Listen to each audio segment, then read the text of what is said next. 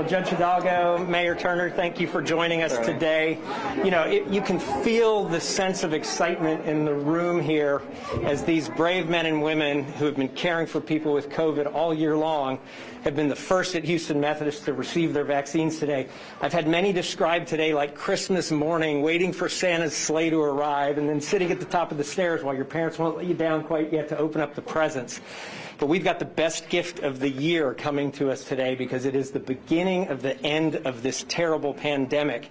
And we together can get to that end if we all get vaccinated. So I am just thrilled that these brave men and women have gotten a chance to get this. I want to thank all of them. Let's give them a round of applause for everything they've done. They have been true heroes throughout this pandemic, and we're just delighted to get them vaccine. And Judge Hidalgo, Mayor Turner, thank you for all of the support each of you have provided to all of us in the community every step of the way through this last year. We've all been on speed dial with each other a little too much this year. I know we'll all be happy to move on, and together we can do this over the next 6 months if we all pledge to get vaccinated. Please do. It is safe. It is effective. You see these healthcare workers, these doctors, these nurses who are right off the bat saying, sign me up the second there's a vaccine available. It's a very exciting day for Houston. Thanks. Judge? Thank you. Thank you, Dr. Boone. Thank you so much, and Mayor, always for your partnership. Thank you, and I do have to tip out because we have a commissioner's court today, so I'm going to just jet out in a minute. But look, I want to thank every single healthcare professional in this room. I mean, these folks have been working so tirelessly, and these folks were exhausted already back in April, and they fought through. And then they saw another surge in June, July, and they pushed through, and so did their families. And now yet again, as the cases rise and the hospitalizations rise, they are there. They're quarantining in their own homes, as we were discussing, and they're fighting. And so I think it's important to acknowledge, just take a moment and acknowledge the incredible sacrifice and commitment and dedication that these folks have put in, whatever their role has been, and that of their families. I was talking to Dr. Shu over here a minute ago, who is leading the ICU, and he was defining this as D-Day in a way, and I think it's very appropriate. This is D-Day for this fight. It is a victory. It is a necessary step and a positive step. We have not won the war yet, but we know we will. And so it should bring hope. But there should also be a reminder for everybody in the community that we're not through with this. And it's going to take a while for these vaccines to be available to everybody in the community, for there to be enough production of the vaccine so that everybody can get it. So we're working very hard, the mayor and I, with our counterparts at the state, with our counterparts all throughout the community, to make sure as soon as those vaccines are ready that they go out to every member of this community. But you just can't produce them all at once. And so for now, we have to honor these healthcare workers. We are glad to see they are protected. And then for our part, to make sure that we don't continue filling their hospitals, that we don't continue seeing the losses we've been seeing. It's imperative for folks to remember that we are not through with this yet. And while there's hope on the horizon, folks still need to get tested. Folks need to cancel gatherings.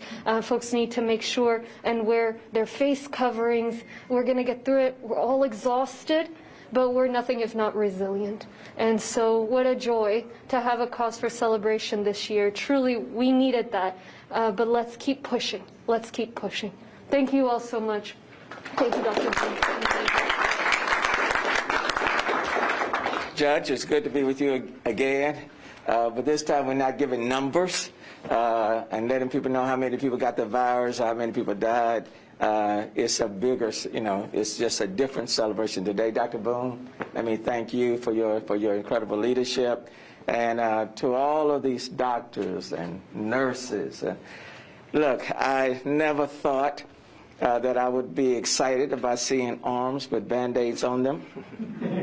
And quite frankly, get the flu shot and all of that. And very, very seldom have I looked to see somebody actually get a shot. This is one of the first times that I actually just looked and excited by what I was seeing. But this has been an unprecedented year. This has been a very painful year for so many families, a year of uncertainty for so many others. A lot of people have lost their jobs. A lot of businesses have closed down. It's just been a very, very tough year. But when I walked in to the hospital and certainly into this room, to feel the excitement and to see the smiles in people's eyes, even with the mask on, and where we were not giving away, in a sense, gifts underneath the tree, but shots were being given, vaccines were being taken, and people were literally giddy. It does say that even in the midst of a storm, there's still a rainbow in the sky. And today, for the city of Houston and so many cities around the country, there's a rainbow in the sky. On Sunday, I had the privilege of being out there at City Hall, lighting the menorah as a sign of light and hope. And today, at this hospital, with many of these healthcare providers, it is another sign of light and hope in the midst of a year with so much darkness and sadness. And that's good news. So let me just encourage people to just hold on a little bit longer. People trust their healthcare providers. And let me just say that people trust their healthcare providers. And to see the healthcare providers actually taking this vaccine and being excited about taking the vaccine sends a positive message throughout the city of Houston. And so let me thank you all, not only for being on the front line in terms of taking care of coronavirus patients, but also now being on the front line of getting this vaccine.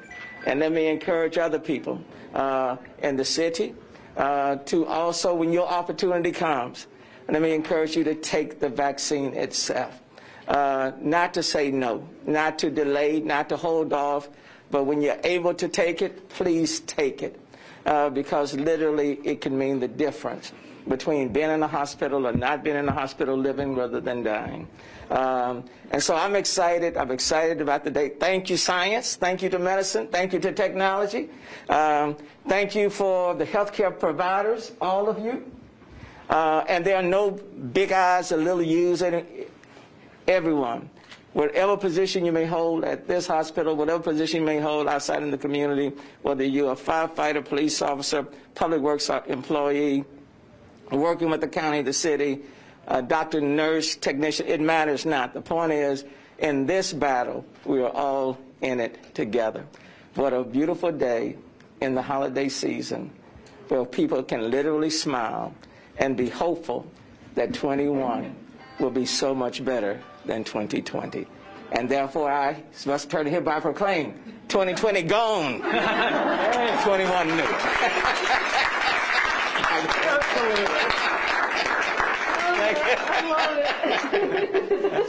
You're done. Thank you all. Thank you so much. Thank you. Oh, I'm sorry, Dr. Bill. Yes. Unrelated to this other media question. I don't know how you want to. What are they related to? Any questions to Judge? Because I know she's got to go. She's got Commissioner Schwartz. Sure. This looks like it is from KBRC. They're asking, the county is still part of the Housing Stability Task Force we helped create on June 12th. Today, the task force has not made a single recommendation while thousands of tenants remain evicted every week. In your view, is the task force working as you thought it would? Yeah, you know, we've got a city-county task force, or initially a joint task force who's got great leadership. And in fact, there is a recommendation. I saw a letter come through this week that we've acted on, and that is to shift some of the funds that we're going to just rental assistance and came with certain conditions into direct financial assistance that can support renters, those same renters, and that they can use for rent, or they can use for groceries, or they can use for transportation.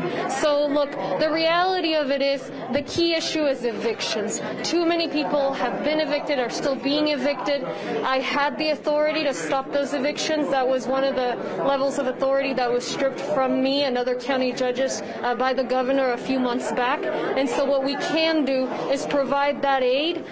To date, Harris County has provided almost over $90 million in direct financial assistance, including $30 million from the county coffers, $66 million in CARES Act dollars, and we are also on track to provide $15 million in rental assistance. The task force is only as helpful as the framework around it. In many ways, their hands are tied because of the state restrictions, but I think it's valuable to have those dialogues, and some of the recommendations like this one about shifting the resources more to direct financial assistance, the ones we can implement, we've implemented. They're also asking, why hasn't Harris County banned evictions like New York and Los Angeles? Yeah, look, I wish I could. I wish I could. Early on, I had the authority to do that. We worked it out with the JPs where they just stopped hearing them at that point.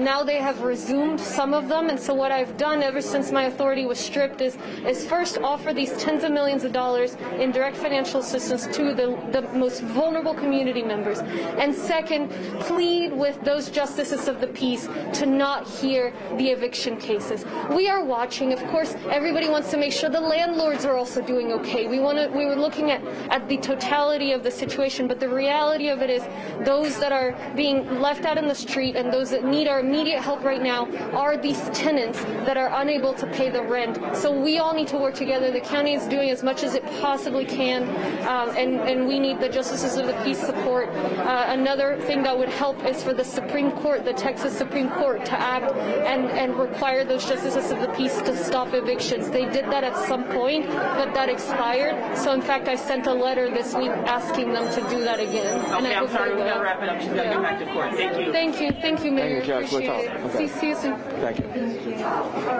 Thank you so much. You got it?